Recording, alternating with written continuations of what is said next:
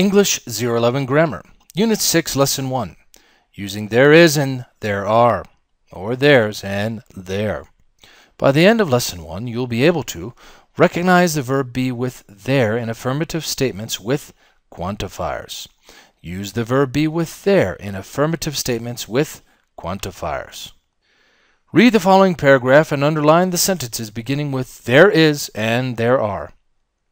In my neighborhood, there are a lot of places to visit. There is a park. There are some outdoor cafes. There are a couple of bookstores, but there's no mall.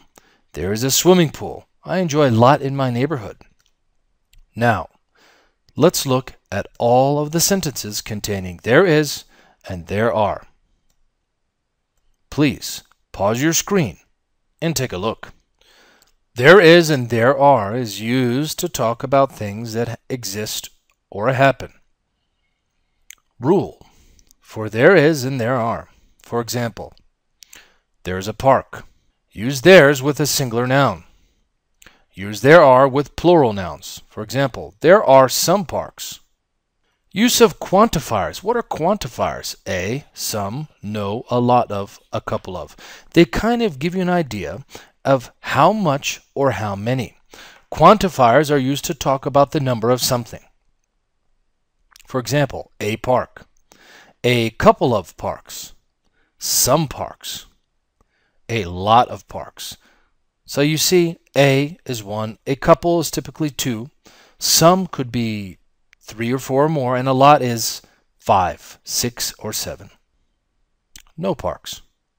Look at the following examples of quantifiers. There is a park.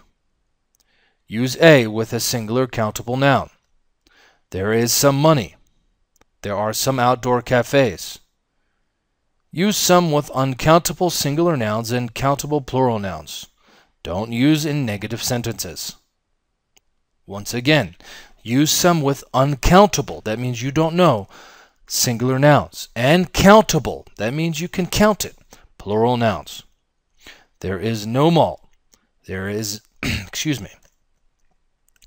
There are no classes today. There is no money in the account. Use no with singular and plural countable nouns and uncountable nouns. Use no to say that something does not exist or is not present. There are a lot of restaurants. There are a lot of money. Use a lot with plural countable nouns and uncountable nouns. There are a couple of bookstores.